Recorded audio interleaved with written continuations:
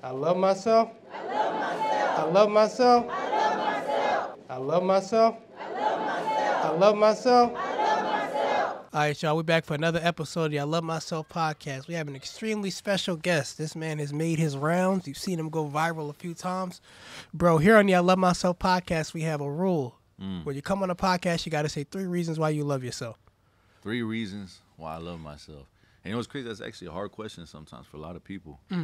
I say I love myself because I typically, more times than not, I'll choose to do what's right and not what's easy. I love myself because I have the ability to change people's lives, and I use that gift to do that. Whether it's through my words, through my music, just the people I meet, you know. I love myself because I'm a protector. Naturally. Anytime we go out back in the day, like if you know my friends, my brother, whoever it was, if they were with me, I'm like, hey, where they at? All right, they're right there. Okay, cool. Go back to doing what I'm doing. Every couple of seconds, look back again. Oh, they're still good? Okay, cool. And now having kids, it's like the same thing. You'll notice me at a party, like 1, 2, 3, 4, 5, 6. Because I got so many, you gotta count them out. Like, okay, that's how many of mine are there. So those are 3 reasons why I love myself. So off the top of my head, I didn't think of it beforehand. So I hope it was good. No, that's good. That's Yeah. good. So for those of us who don't know who Jesse is, who's Jesse? Where you from? Originally, I grew up in a city called La Puente in California. So most people, you know, when you're from California, they say, oh, you're from L.A. I'm not from L.A. I'm from La Puente. That's just a little city. That's where I grew up. I was raised right there. I had both my grandma's houses, man, 4 houses down from each other, the same street. So I could see them from the front yard. That's where I grew up. And you know how it is back in the day. I was with my grandma a lot. I just had a lot of freedom. So I was mostly with my friends in the streets where there wasn't cell phones. So once you took off, you were just in the abyss. You just showed up again at some point in time, you know. Nobody knew where you were once you left the house. So what was life like growing up there? Ah, man. It was hard, but it was a blessing when you look back. Obviously, when you're going through it, you don't think that it's gonna work to your favor. But now when I look back, like, wow, I'm generous. I'll share with you my last spoonful of, okay, cool, let me split that up in half, bro, if you're hungry. We could split that to the end. And that's from growing up, you know, not having much. Me and my friends would go, I have a story in one of my songs where I say there was growing up 4 kids and 1 bowl of top ramen. Because we'd go, and whether we were stealing food or putting our food together, we put together a big old bowl of top ramen, and it'd be like me and my friends on the block just going to town on it, sharing like that to the end. Wow. We had this snack, man. We called it chili ice, and it's literally ice cubes with tapatio, lemon, and salt, and that was just to keep something in our stomach, just to taste something. Wow. And then we'd have a game at the end, like, all right, who can down the chili, and because it was harsh by that time, you know, it was harsh. So it'd be like, who can down this by the end? So I think all of those things, man, just really taught me to appreciate people. And just, you know, working together through things. And sometimes when you go through things, people let it define them. Word. Now it's like, it defines me in a proper way. It helped mold me. It ain't all, oh, man, you see Jesse like, but it's because Jesse did this and you had to deal with that. Nah, you wouldn't believe what the things I've been through, in a sense. When you hear my shit, like, oh, damn, man, you're still that good of a person? Yeah, I still am. Word. Yeah. What are some things you went through that most people would have went through and they would have let it define them? Man. Just growing up poor, period, right? Like, yeah, you really painted a picture. Y'all were eating ice cubes to keep your stomach full. Yeah, so growing up, when you have hand-me-down clothes or you're getting clothes from the swap meet, your shoes are cheap. There's no, in my mind, I knew what they were. So you have people who clown on you because you don't got what they got. You know, I don't look as put together as you may look. I don't got my hair cut or nothing like that. I'll be cutting it myself as I was growing up. So my self-esteem was low, bro. I mean, low. I had girls that liked me because my voice got deep, and only liked me because of my voice. Wow. Like, there was nothing like, well, you're cute and everything, but, you know, you don't got what they have here. You don't got that. So would you say poverty affects male self-esteem? Oh, it definitely does. Wow. The way that they look at us, that we're supposed to be providers, we're supposed to have these things, and if we don't, we're no good. When you don't realize that person may have came from the dirt. So, like, you got to build with them. You got to start stacking. You can't just come up. And I feel like the people who come up and have things, or the people who have a lot as their children, do not have the same drive as those of us that came up without. I agree. So, and that's the concern I have with my kids, is that trying to find that middle ground. Like, obviously, I don't want my kids to struggle, but I need them to understand These struggle. ice cubes. Yeah. I need them to understand struggle so that they have that drive still. But it's something that's very hard to, how would you say it? How to say it? Put it in them unnaturally, because it's not a natural occurrence to them. I'm trying to feed it to them, and it's going to be very difficult. That's the path I'm on right now, trying to make sure they understand struggle so they have drive without having to go through a struggle, in a sense. So you spoke about self-esteem. You battle with low self-esteem. When did you overcome that, and how did you overcome that? Man, I don't know. Did you overcome it? I should ask first. I mean, I'm humble, so I don't really be like I'm this and I'm that, but I don't think little of myself at all. I won't, especially after, when you started saying that I love myself, and it really hit me, because when I went to the LA event, you said, repeat after me, say it out loud. I was like, the first time everyone said it, I was just standing there. I was like, all right, looking at everybody say it, and I was like, all right, let me say it this time. And then when I said it, I was like, ooh, I said it and I got choked up. I'm like, whoa. Like, I've never thought to make that statement about myself. But now that I know the importance of words, the energy that it carries, like, I intentionally will not say something negative about myself out loud. Whether I think it, I'm feeling it, I will not say it out loud to myself for my ears to hear. So I feel, I came over that. I have better self-esteem now. Of course, I don't know. Maybe it started when I started making music. I think that's when it really happened, because I was like, wow, I don't have what that person has as far as money, but I got this gift that you cannot recreate. You can't do it necessarily the way I do it. No matter what, that is my gift, and you can't take it. I think that's when I started to really grow. Okay, so I think that's really deep. So you would say, because I mean, you're a hell of a musician. But you're such a broad person. I can't just say music is your purpose. I say your voice is your purpose. Let's say that. Right? I can see that. So, a consistent theme you'll see with people, because, I battle with low self-esteem for a long time, too, especially with men. And I'm happy we brought it up, because it's something we just don't speak about.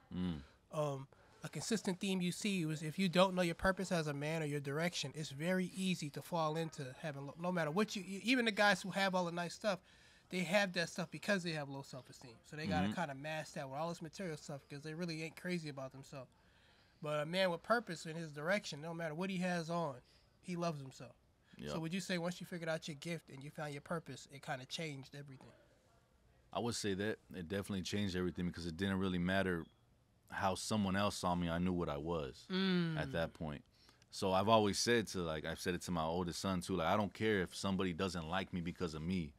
I don't care at all. But if you don't like me because you don't know me, I don't care either. I don't care. If you don't like me because of me, then I know, at least in my heart, that I always mean well. No matter what it is I'm doing, I took my time. If I had to sever a connection that I had maybe with a friend, it was not easy for me. I took my time with it. I made sure I did it in the most delicate way I could, because it was just what we both needed. Maybe we don't see it, but. Yeah. So, it's so interesting. You was talking about negative self-talk. And I read this book one time, and he spoke about the human brain. He said we shouldn't even joke about certain things to ourselves, because the brain doesn't register jokes. Nope. Anything you say to your brain, it takes serious. So if you say, I hate myself, it registers that. So much so that he gave one of his antidotes for people going through low self-esteem or depression or anything. He said, go in the mirror in the morning and smile, because just the brain seeing a smile, it starts to register that dopamine. It automatically makes you happy. So we can actually manufacture happiness. Yep. And so even 50 Cent said one time, he said, I think you can will yourself into a good space. Meaning, people talk about mindset, but if your mind is set on you not being capable of doing anything, then you'll find every reason not to get things done in life. Oh, yeah. Yeah, that person can find a problem in every situation. Every situation. What I noticed about you is you're a very solution-oriented person. Now, most people from poverty don't think like that. Where did that come from?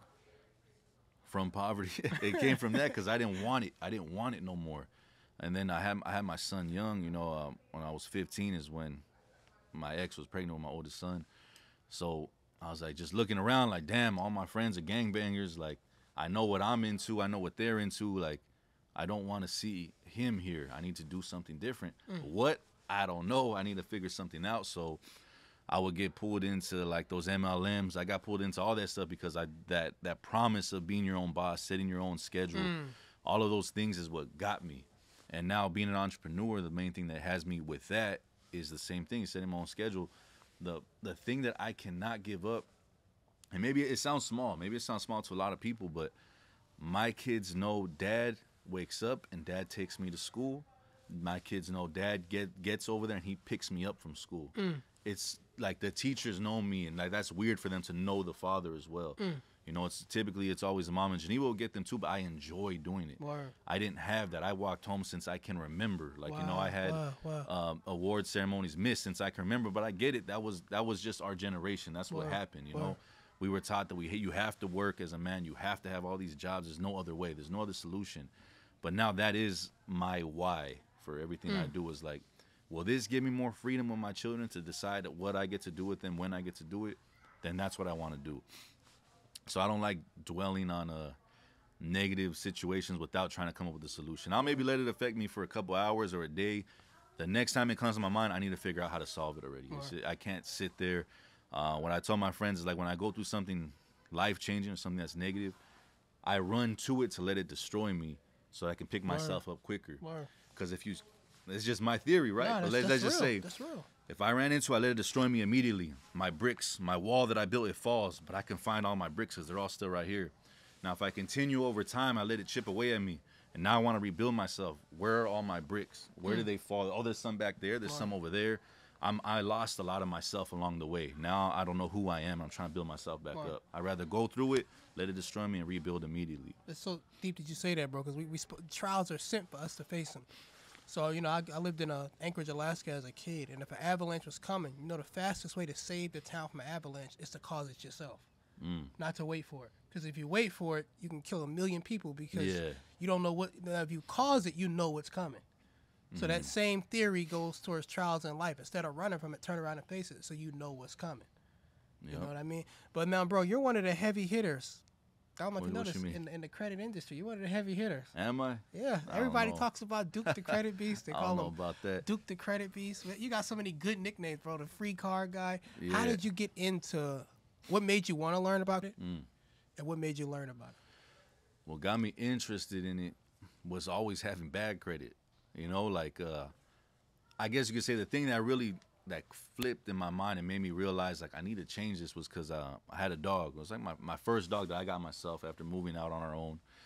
His name was Luda. And I got home from work one day and he's just sad. Like he won't get up. And I'm like, come on, I have his treats and he won't get up.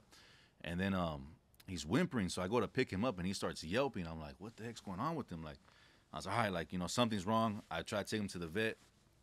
And this is when I was working paycheck to paycheck too. So I just got our own place, and we go, and they're like, "Oh, well, it's gonna be $700 for us to see him." I'm like, "Man, I don't have $700." Or you can apply for this. I was like a care credit card or something like that I could use so that they could see my dog. And I was like, because if there's something wrong, then it's gonna cost even more if we gotta keep him. I'm like, nah, I can't. I was like, damn, I tried and I got denied. I was like, damn, I'm just going to take him in the morning. I'm going to figure something out. I'm going to go somewhere else. And he passed by the time I woke up. Damn. So I was like, bro, and I was, you know, I was crying when I picked him up. And I was just like, he's dead because I couldn't get approved for credit. Like, I don't even understand credit.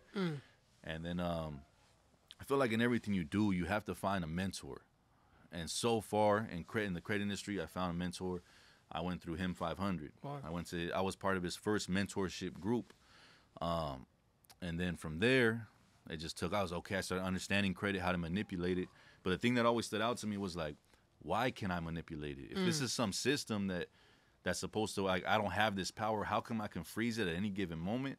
I can call them on the phone and get things removed within 24 hours before I knew the law. But I was always like, why can I do that if they're the ones with the power? It seems like I have the power. All I got to say is that, never mind, this ain't credit advice, this ain't legal advice, but I'm just saying back then, it was more like, all I got to say is it's not mine and it's gone. You know what I mean? That was back then before all the template sellers came out. I feel like template sellers should be you shouldn't want to be called a template seller. I know I'm getting off topic, but you should not want to be called a template seller. So all you template sellers out there, You should not be one. And you're doing the people a major disservice. But so from there, he had posted a video of you, and you were talking about the consumer law. And before I heard only one person that told me before, like, everything's paid for already. I was like, well, how is that? And they just said, oh, that whole spiel that everyone else gives. But I was like, but where can I find that? Just something you kind of have to know. I was like, all right, whatever. But I was always intrigued. I remember telling Geneva, like, yeah, this guy is saying this. Can you believe? She's like, I don't know, but how would you find it? I was like, I don't know, but I need to find it. And then a couple months later, there you are on that video. And that intrigued me so much. I was just like, there's no way. Like, this is the law. If this is the law, then why don't we do this? Why do we abide by all these other laws that we never fact-checked, but these laws that he's showing me, people aren't using? It doesn't make sense to me. So I bought those books, the DIY Reparations and Bankrupt the Bureaus, and people complain about the price, and you dropped it to free now. They don't even understand. Like, I literally dropped, it was close to $1,000 at the time for those two books. And, when they arrived, I told the story before, but when they arrived, they're big, but they were thin. So my boys happened to be there that time. And when they got there, I was like, oh, my books, bro, the book. Like, I was all telling them about it. I was like, here they are. Boom, I ripped it open there, looked at it like, bro, like that's a thin book. You pay how much? It started cracking up. I was like, bro, that's cool, because I'm going to find $1 million worth of game in these books. Trust me. And then from there, man, I was just like lost in it. I got lost. I was consumed by it. Then you had the LA event, and that's when I went to that. And I feel like by the questions I was asking is what made me stand out a bit, because everyone started coming to me to the end. Like, if I had answers, I'm like, bro, I don't have no answers. I'm asking questions over here. But that's what really made me get involved in credit, and then realizing what credit really is what made me continue to push. So what is it for those that don't know? Like you said, credit is life. Credit is our power, and that's why we can change anything at any given moment. That's why they have commercials to advertise to us. If I needed you, shouldn't it be me selling myself to you instead of you selling yourself to me, sending me mail with a free pre-approved offer? Credit is the only thing that truly matters. These corporations can't do nothing without it. They can't do nothing without us. So I remember, like, this guy Derek Grace at the time I fought, he would always say that, like, they need us. We don't need them. They need us. And I liked that. I was like, yeah, you know what? But for learning consumer laws, like, that's why it's true. So now you hit the ground running, though, Jesse. You didn't play. You went straight for the gusto. Yeah. Why? I would say just because I wanted to test myself. And Geneva says anything I try to do, I always end up very good at it when I put my mind to it. I agree. So I was okay. So I already had been studying. Like, I'm talking about reading the book over and over, and then taking notes on it the final time I read it, and then reading the Bankrupt the Bureaus over and over, and then taking notes on it as I read it again. So it was like stuck almost immediately within the first 2 months. I could cite codes. I could already, like, say which one it was. And that was something at the time I thought, like, well, I guess it is important for me now that I teach, But at the time I was just like, yeah, I need to be able to go in there and say 15 USC, blah, blah, blah, blah, and then just say it to these people. And that's not really the case, But I was like, okay, well, this is going to be the test. At first I wanted to get a Cadillac because I love the CTS. So that's what I wanted to get first. They didn't have it at the dealership. And I was like, all right. And it was a nice Audi, like an i7, all white, super clean. Only like the drug dealers in my neighborhood had those. So I was like, ooh. I was like, nah, never mind. I'm going to finance that. And then I walked in on the showroom floor, and that's when they had the Jeep fully loaded, all white too. And I never even been into Jeeps, but I just seen it. And I was like, nah, I'm going to finance that. And that's literally what I said to them. I'm going to finance that. And everyone just like, looked like, what? You're going to finance it? You haven't looked at the ticket price. I'm like, I'm going to finance it. Well, you said there's a finance charge, right? Like, yeah. I was like, I'm good. I'm going to finance it then. They were just like, throwing off. And before that, I wrote a script and in my phone of what rebuttals to say. And that should not go that way. I looked at it and I was like, this is useless. Like, nothing they're saying to me is what I thought they would say. So it was really just thinking on my feet. And that studying is what helped. And then when I got denied, reversed the approval just by citing law to somebody on the phone, I was just like, this is it. This is it. Like, this is crazy. Like, this works. if you know how to work it. The system always works if you know how to work it. But yeah, that's what I got started when I didn't think it was as big of a deal as it was. So after I told the group, I remember like, yeah, bro, I just pulled this out. I was excited because I did it, but I didn't think it would turn into what it turned into because I didn't think it was as big of a deal as it was. You had another situation too. You know, they call you the free car guy. How did that come about? Just from I had an interview. From the interview, they were saying it's a free car, so they were thinking like, oh, you got it completely free. I was like, yes, I didn't put nothing down and I never paid on it. Word. And I'm fighting them for the title. Word. So the work is not done. I have to work until it's done. Then I can rest. But right now, it's still an ongoing process. But yes, I've never paid $1 on it. I don't intend to either. Because it's already paid for. I'm not going to pay for it again. You know? So, okay, let's give him some jewels, Jesse. Okay. Right now, there's a guy in your old neighborhood going through what you went through, and he sees no way out as far as credit is concerned. What are you saying to him? His dog's about to die. His dog's about to die. I mean, I would tell him that he definitely, well, it depends if his credit can be built, you know, because I know it's so hard to talk about it now that way because I know the score doesn't matter. But if you can manipulate it. We still got to play the game. Yeah, if you can manipulate it, it's one. What I always tell people is it's one less fight. It's one less fight to have. If you have what they call good credit, because we know there's no good or bad credit, it's just credit. But if he had no credit, then I'll put him on some. Can I even say that, man, on here? I put him on some trade lines. You know what I mean? Like, hell yeah. If I tell him, all right, bro, do you rent? He'd be like, no, I stay with my mom. Okay, cool. You rent from your mom, bro. We're gonna go to rentreporters.com and I'm gonna get yours backdated. You know, a couple years. Boom. We're gonna hit that. We're gonna get you into like Navy Fed, and then we're gonna hit Navy Fed when you have a 600. We'll get you that card. Boom. But if it's an emergency, then I probably, all right, bro, I'm gonna go with you. We're gonna apply, and when you get denied, like we're gonna hit the ground running. Like I'm gonna start blowing up the phones. I'm gonna start sending stuff over. If I get a fax number, they're getting fax left and right. On like I'll set a timer every 30 minutes. I'm sending a fax till we get a call back. Okay, cool. Boom, boom, boom. So then fight them with the laws and use Truth in Lending Act. The Truth in Lending Act. You know, like, and it's so deep. You what you said at the beginning of that statement. It's like the biggest issue with the consumer law community and all the people who talk about a lot of credit and everything is they have this warped perception. Like, yeah, like they want to beat the system and go play off the grid. That makes no sense to me. This is Monopoly. Why not play the game?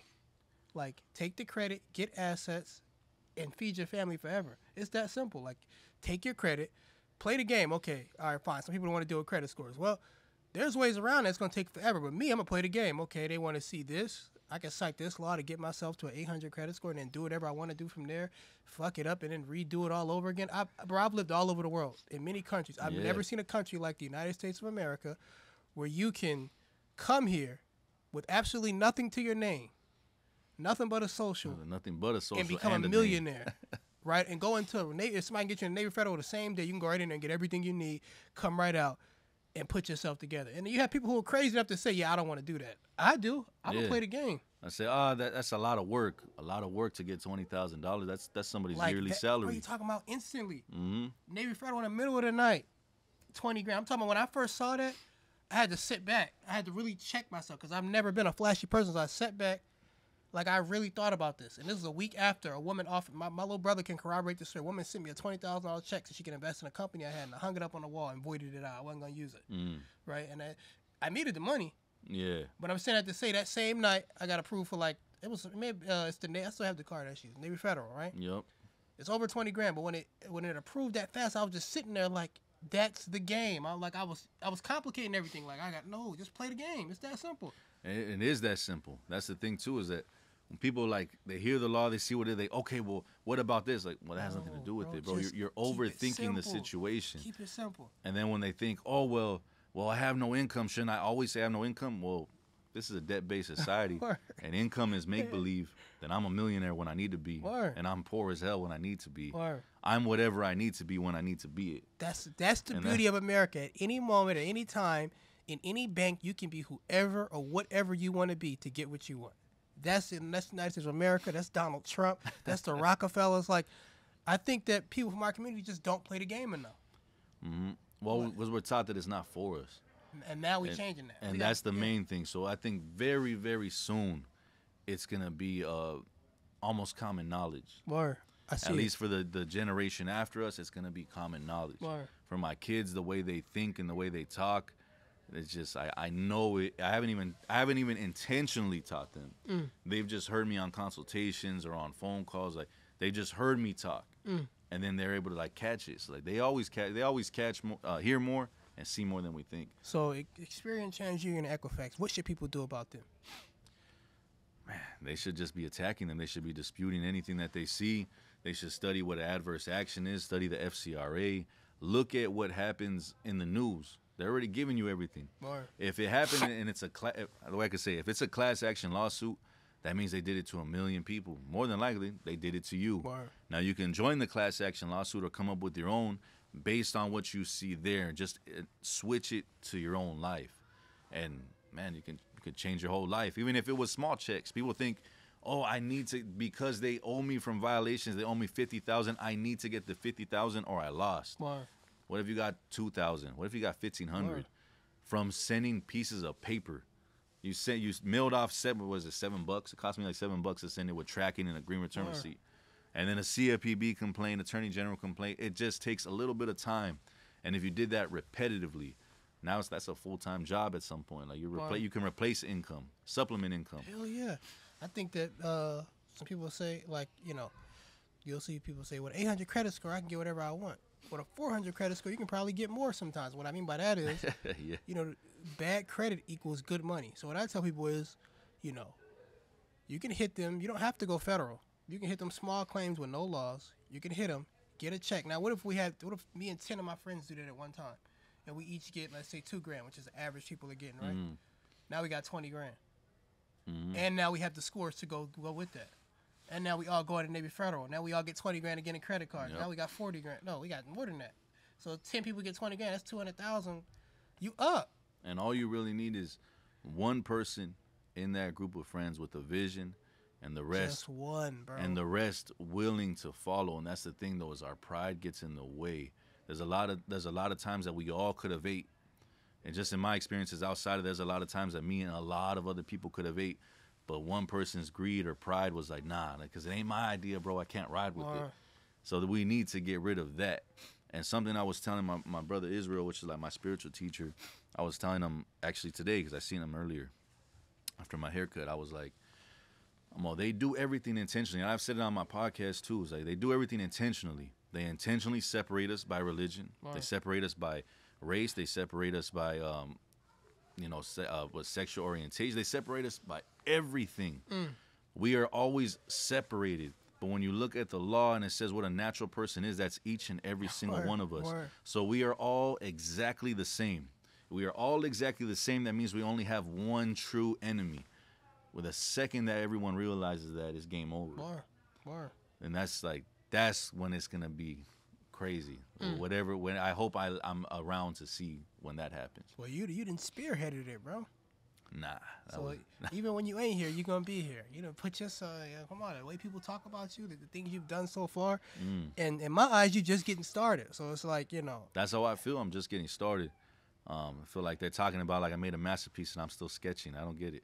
It feels weird to me, but that's if that's what the people like. Then hey, as long as I'm able to help somebody, one person if it gets a spark in them and they help somebody else, man, I feel blessed to be able to do that. All right, so you spoke about people having egos. Mm-hmm. You prove you're not that kind of person because even as big as you were getting, you still joined a team. Why? Because every leader needs to know when it's time to follow, and they need to know when to play the role that they're meant to play.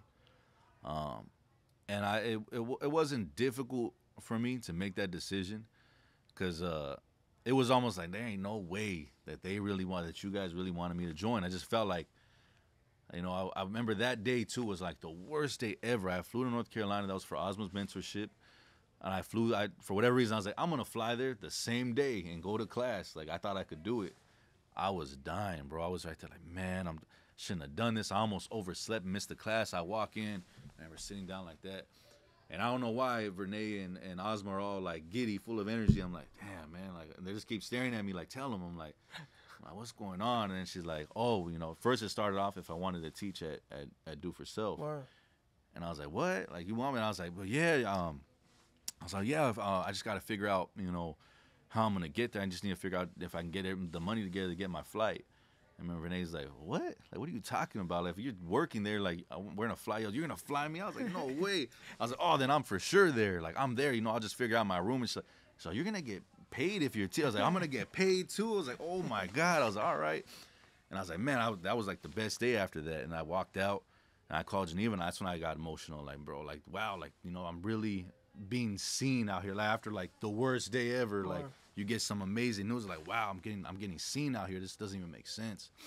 And then I think what I really truly felt was that when the offer got extended, I felt like it was truly my obligation to try to give back to you what you gave to me, because you freed me when you didn't know it, or you didn't know I needed it.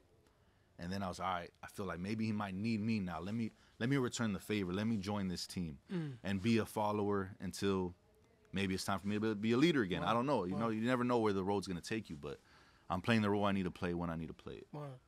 Something else you said that was really deep. You said, I don't know, people know you were atheist at one point. Yeah. Right? Mm-hmm. What happened in your life that made you want to go that route? That want to go atheist? Yeah. Like, were you a kid when you said, I don't believe in God, or when did it happen? I want to say I was an adult at that point, and, you know, seeing people that were going to church and were church goers, so, you know, on the outside looking in, they're really good people, obviously, right? But then when you see them behind closed doors, like, you're an evil person. But you look down on me just because I don't go there, just because I don't go to church. I'm the bad person, but I'll give somebody my last, but you wouldn't, you know? So I think it was more my experience with people, not necessarily my experience with religion, but I still believe that religion is meant to separate us in some way. So I do have a connection with God, and I would say I'm Christian, but I don't go to church. I do go to church because we have Bible study. That's my church, but I don't need to go into a physical building to be there. So that was what I believe. What turned you into believing in God again?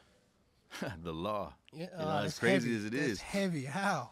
Because I would just read stuff and then realize, like, bro, but this kind of lines up with the Bible. Like, why? Why would they base the law on something that's mythology, that they try to make it seem like it's mythology, right?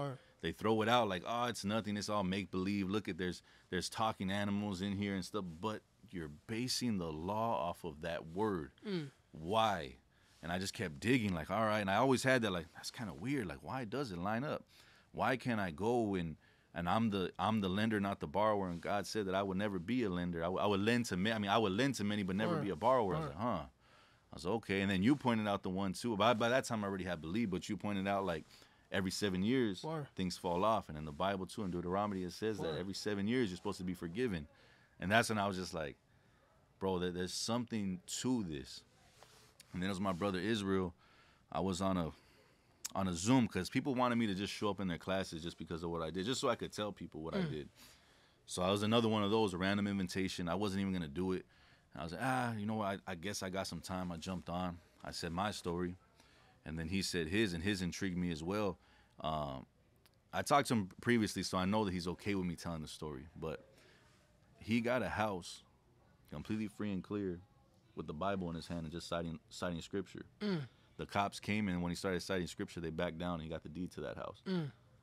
So that's when he was saying that, and I was saying the law, I was like, there has to be a reason. And I didn't expect nothing else. I was just, that guy was dope. He ended up reaching out to me. And then from there, he was the one that really helped me see God's hand in everything. And when I met him today, I told him to, like, you saved my life, bro. Like, you don't think you did, but you did. And today was my first time seeing him in the physical, but I already knew him. And it was like, Geneva asked me, was it weird? I was like, it was like seeing your favorite cousin again, you know? You know, when you had a family party and it's just you, you're like, damn, man, that's all right. And then that cousin shows up and you're like, oh, all right, what's up? Like, pick up right where you left. That's how it felt. Because I already knew him. So you don't just, I hate that people think you just do credit. You're a real entrepreneur, bro. You got your hand in a lot of things. One of the things I really like, you have a watch collection. Yeah. How in the world did you get into that? I don't know, man. The way it started was growing up, I always liked the Nixons. There's this specific one. It's the 5130 Chrono. It's just a big face watch. And they have a gold one. They have a jet black one. And I never even looked into the price of it because growing up where I did, I just thought that was unattainable for me. So it was just like, when I was finally an adult, at the point that I could afford it, I was like, well, I don't know what came over me. I was like, what if you just wore your own watch? And then that's kind of the idea kind of came in. I was like, okay, well, what if I did? Well, what would I even call it? And I struggled for a name, and I was like, well, like, what do I really like? I like mob stuff. I like the old school mob movies. So I called it Modern Dawn Wear, because it's the modern Dawn. What the modern Dawn will wear, a boss. So the phrase I came up with was bring out the Dawn in you, because everybody's a boss. Everybody was meant to be a boss at something. You're not supposed to be the boss of everything, but because you were meant to be a boss, that's when you have the people who don't know how to follow, and then their pride gets in the way and they can't do it. Like, I feel like every boss needs to be a good worker. Like, something I seen Rick Ross say, and it stuck with me the most, was he says, I'm a boss. There is no job that is above or below me. Word. And when he said, I was like, wow, like, that was deep for me, because I was like, yeah, like, when I'm the one, I designed it, came up with the logo, then I put it together. I'll put it together to ship it out, like, because there's no job that is below me or above me. If you're truly a boss, you should be able to do something from the bottom all the way to the top. You should be able to mop the floor and step in the office and make boss calls and make connections. Word. So, where can we find the watches? You can find them at moderndawnwear.com. I have the website. We have the Instagram at moderndawnwear. You can see it in our music video that we did. You can see the watches on there as well. And that was a crazy day, man. He said, we're going to go to the studio. I was like, all right, we're going to go to the studio. I just kept thinking, like, yeah. I kept asking Renee, are you serious? And she'll laugh and say yes. I was like, bro, we going or not? I don't know what's going on. I didn't know what the plan was, but that was a dope day. We made like six songs or something like that. People don't know, bro. You're a real writer, bro. Like, you can really, like, I don't even like to say you just rap. Like, that was actually kind of amazing. You were in the studio, and my stuff, I had the beats ready, so I wrote before I came. Yeah. And I was, I was kind of playing around. I heard you rap. I was like, and you were writing that shit right there. You didn't know what beats you were going to use, nothing. Nah. How did you get into music? And did you always have that skill like that? Nah, I think I was nice even when I started, but Geneva says I wasn't. You look at it, it's like, yeah, you know what, I wasn't really writing on the beat correctly, but I feel like my rhymes were always good. And the way it started was I just wanted to do it, and I remember telling one of my friends, who used to be my friend back in the neighborhood, that's what I wanted to do, and he said I couldn't. He said, oh, you can't do that, bro. So it started off just to prove to him that I could write a rap. And then from there, it started like my uncles, a lot of my uncles on my mom's side of the family, they were all musicians. One of my uncles was in a band that was actually signed, and they would tour and everything. But they're more into like guitars and stuff like that, not rapping. It was more rock. So they had the equipment, and I told my uncle I wanted to try to record something, and that was it after that. Wow. But before that, I had bought at a swap meet an old school tape recorder that had a little mic on it, and I recorded like my first track without go around school playing it. And then I have some old videos up of me. I'm all scrawny. I'm like, I don't know, 120 pounds at the time. I'm rapping right there, and it's funny is that video got my cousin in big trouble because he's in the background, with the little joint in the background trying to dance around, and his sister saw it and sent it to his mom, and that was game over for him at that time. All right. So now, what other businesses are you into, bro? 'Cause I know I missed a few. Just consumer law, man. The watches, just being an entrepreneur in general. What I got into for a while too was dividend stock. So that would probably be like my game plan for building assets is getting dividend stocks because they pay you, put them on, set them to drip. What drip means that anytime that you're supposed to get your dividend check, instead you have it buy that same amount of the stock. So if you continue to put money into that, it's better than a savings because you're buying more. So the amount that's getting dripped becomes more and eventually can become an income. And that's something you can pass down to your kids. So my kids won't have to work, but I don't need them to know that. I don't need them to know they don't have to work to be able to make it because of what I did. They need to believe that they need to work. So what's your idea of success for yourself? For myself, I'd say right now, I'm already very impressive to my younger self. To my younger self, man, he would not believe it if he could take a glimpse in a couple of years into the future. he would not believe the things I have. And I wouldn't say I was like, oh my God, I'm living this lavish life, but just bro, talk heavy. just the Please, just the family that I have, the love that I have in my home, the home that I have, the things I'm able to do, the people I'm able to help from coming from a point of helplessness to helping so many is crazy. But to me, my success would be when it is like, hey, you know what? Today, I want to do this. Are you down? Yeah, okay. All we got to do is find the flight, and my kids are out. We're gone. Wow. We go and do whatever we need to do whenever we want to do it. But I'm already living a lot of that success because like I said, I get to pick my kids up from school every day. I get to take them to school. I don't miss events. I don't miss their games. I don't miss their practices. I'm there. I'm extremely present. So that's like a major level of success for myself. So let me ask you this too. I ask everybody this when they come on the podcast. Who are your top 5 heroes? My top 5 People heroes? who influence, because I think everybody has people who influence them, whether you're a history buff or it could have been Eminem in some ways. But who are your top 5 heroes? Man, that's a hard one. I would say, man, because now it's hard to say that because when it comes to celebrities, which would have been my heroes back in the day, but now knowing what I know about that industry, none of them are really my heroes. None of them, I don't think that they really are for the people behind closed doors as they are in front of cameras. Or they may be evil behind closed doors. I don't know. Wow. I don't know. I feel like a lot of them are missing their soul. But so with that being said, there's a old list. I would have probably said like The Rock back in the day, just because he was just so cool. Like, man, they like, look at him. He's so cool. He's so like strong. The things he does, like the things he thinks of, the way he speaks. But I guess now, if I had to choose,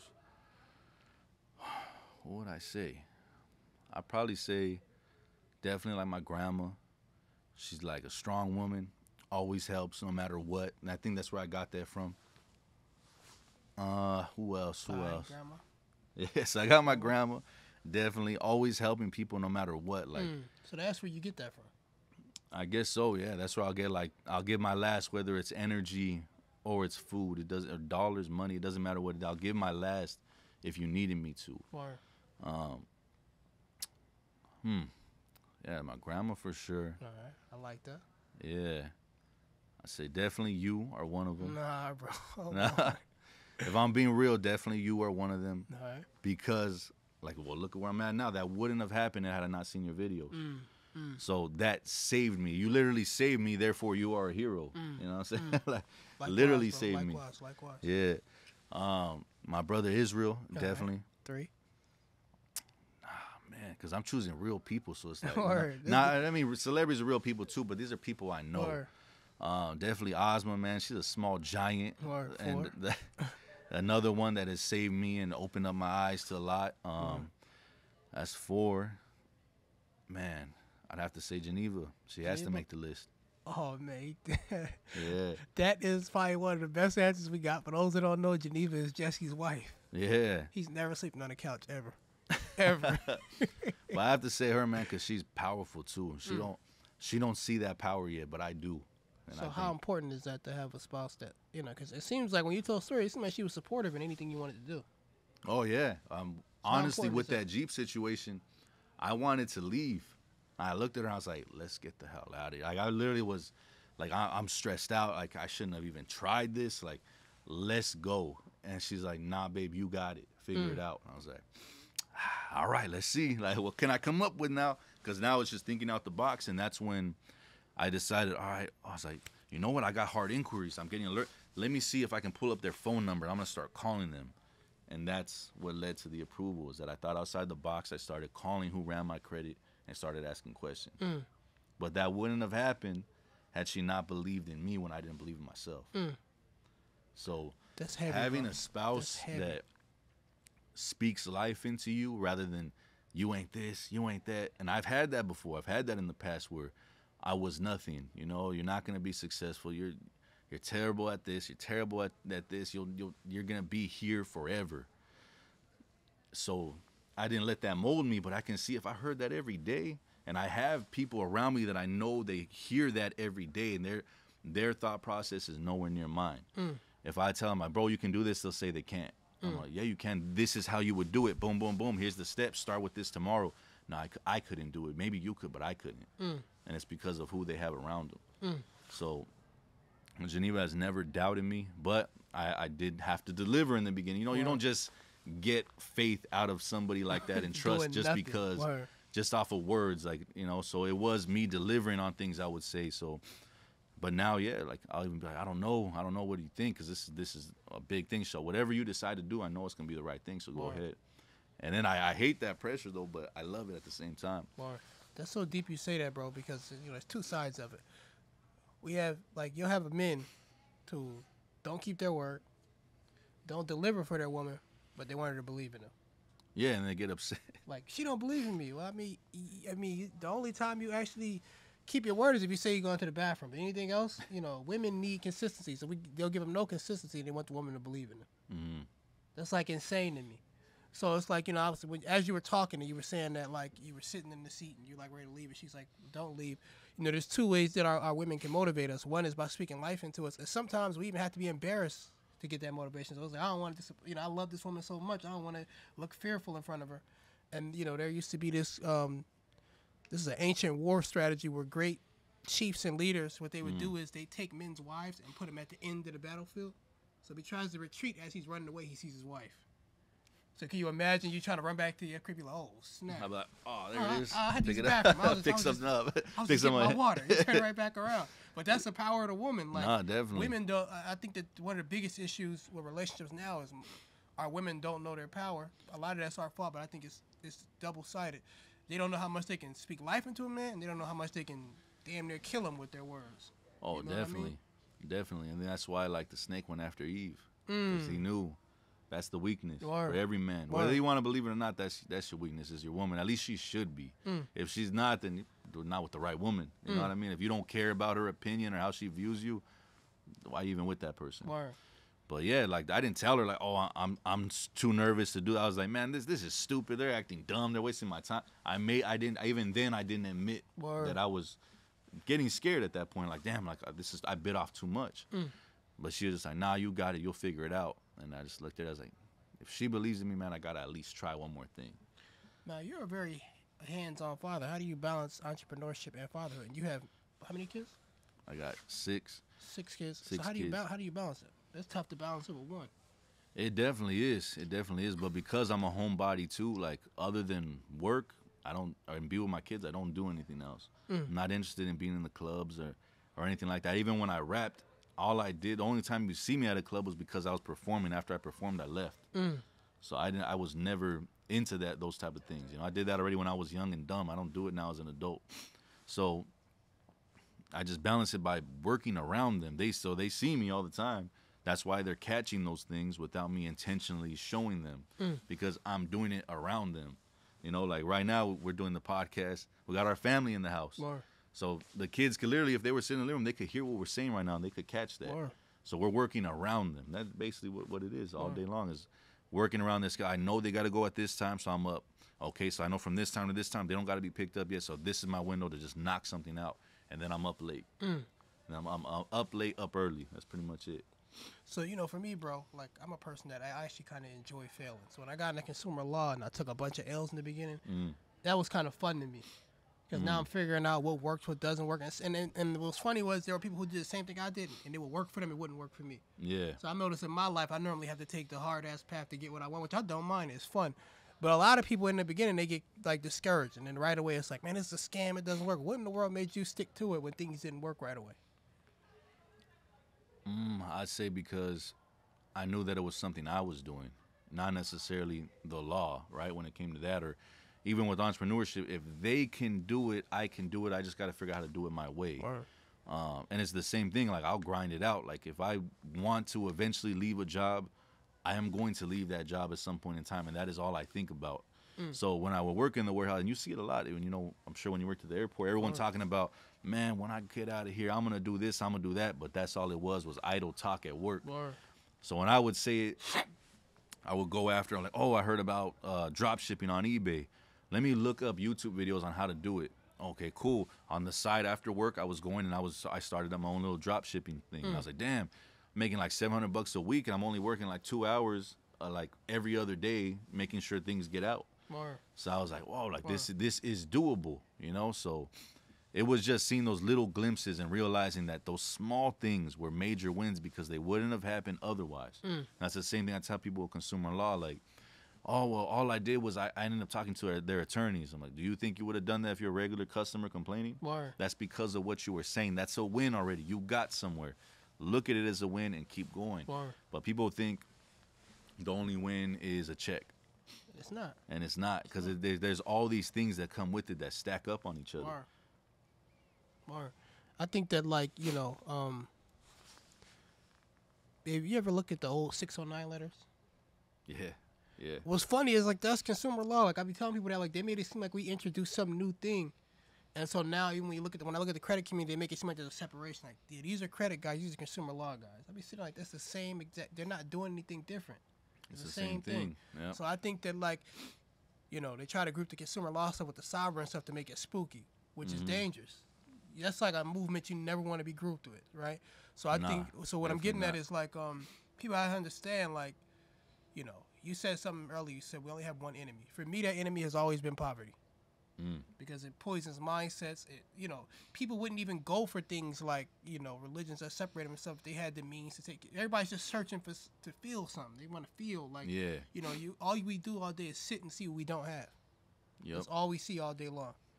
So all you want to do is get something outside of yourself, to have something outside of yourself that won't last, because the only thing that's going to really last is you getting control of yourself. You know what I mean? So I'm saying all of that to say, like, you know, even in the credit space, another thing that's been used to separate is that you have people who say, well, I teach credit, not consumer law. We're all teaching the same exact thing.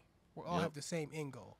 Well, they say, oh, I'm left wing, I'm right wing. Man, you're part of the same bird, bro. Same bird, bro. Let's you're come part together. Of the same bird, yeah. It's all about unity. Like, you know, even at the first Do For Self weekend, a lot of people were upset. I lost a lot of friends behind that because they're like, well, you know, you had people on the stage who talk contrary to what you had. Everybody isn't coming here to learn how to do this, that, and other. And, you know, the thing is, like, I learn from everybody, bro. That's why, like, people would see me at events like, why are you here? Like, I learn from everybody. Like, there, I could watch you and learn something. You know, us just being in the house together. I learn from my son. Like, I think the most important thing that I learned in my life is never stop being a student in every single moment situation. Yep. You know what I mean? So, you know, in your life, have you seen that, like, having to constantly be a student? I truly believe in always being a student. And every time I say it, they literally think I'm talking about only in consumer law. But it's literally like you said, my son can teach me something. More. I can learn something from somebody older than me and younger than me. And I think that's the thing that holds up the older generation. They don't want to learn from us because we're younger than them. More. And you're younger than me. More. And I learned from you. More. You know, so like that, you have to remove that pride again and be willing to be a student. Be willing to say you don't have it all figured out. More. Everybody wants to have it all figured out. But I'll learn things from my son. Or like when you start seeing things through a child's eyes, It's different, bro. that's when it's really different. That's when you're like, that's how I'm supposed to view the world. But I let them corrupt me, and now I can't view it that way. They killed the child in me, you know. But when you can see again through a child's eyes, like, hey, that's when life is beautiful. That's true. So Jesse, where can they find you? Right. Tell us something new you got coming. I know you had an ebook coming. Is that still gonna happen? Yeah. Tell us where we can find you, and then end us with a good word, bro. Okay. You can find me on Instagram at Dukes the Credit Beast. You can find me every Thursday on the Consumerish Podcast. You can go to consumerishpodcast.com or at Consumerish Podcast on Instagram. You can find me modeling the watches on Modern Dawnwear. You got moderndawnwear.com or the same thing, at Modern Dawnwear on Instagram.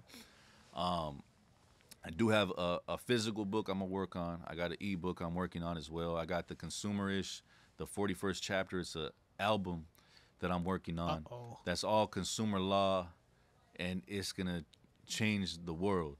I truly believe that. I believe it. It's going to change. It's going to make a whole new genre, but realize where it came from first, and nobody will be able to do it the way I do it. That's the only time I'm going to really talk cocky, but I just know you have to, bro. nobody will do it because I already rap nice before consumer law. I already rap nice, and now I know consumer law, and I'm putting it in there. So it's going to be something different. It's definitely going to be something different.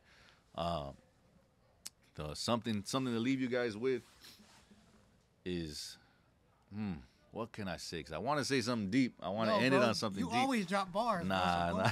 I want to end it on something deep, but let's see. What can I say that's going to be deep and really change your life, right? That's what I want to do. I want them to hear it and at least spark your whole something. Episode changed something. Bro. I really wanted to spark something in you. So don't let your environment define who you are. Let it be something that pushes you, because you can do better, you can see better, and you can provide better than you currently are right now. You just have to believe in yourself and keep going. It's not easy. No matter what it is you decide to do, it is not going to be easy. But all great things do not come easily. All great things come to those who endure to the end. Continue to work and don't rest until the work is done. That's all I can say. All right, so whenever we do podcasts, bro, I always try to end it with a good word and a message to our amazing guests. I think that today Jesse was holding a baby at the baby shower, and they were like, "Why is this baby loving so much?" In my head, I said it in my head like, "Yeah, because children see people's hearts. You can't fake with a child or an animal." So that was one thing, and then two, I used to be, you're probably one of the most humble people, other than this the crazy nigga behind the camera. Man, the myth, the legend I would say himself. these are two of the most humble people I ever met in my life. You know what I mean? But there's a quote. I be trying not to annoy Chris with all my quotes because he be with me all the time. But there's a quote of one of my favorite spiritual masters. He says, "It's bad to pretend to be something you're not." But he said it's even worse to pretend that you like. If I'm a doctor, I should never pretend I'm not a doctor. Because now if I'm on an airplane and somebody's dying and I pretend I'm not a doctor, I'm hurting everybody on the airplane. Yeah, you know what I mean? So he said that's even worse. So I said that to say, like, in our society, to kind of hurt the great men like yourself, they mask humility with like a person just hiding who they are. Humility just means who I am. I know it's alone. They don't own me. So I know at any moment, whatever skill I have, like remember in Space Jam where they took the skills from him and gave it to the, anytime God can do that. Yep. So I'm saying that to say, like, bro, you got a lot to offer. That's why I love to hear you talk heavy like you did a minute ago. You got a lot to offer. You've done a lot for the world. You've done a lot for a lot of people. I don't want you to give up, which I know you won't. Keep pushing. There's so many sacrifices you make behind the scenes that people don't see. I see you. I'm grateful for you. I'm happy that you're my brother in arms. I'm happy that we're doing this together. And I love you all, and I love myself. Love myself. I love myself.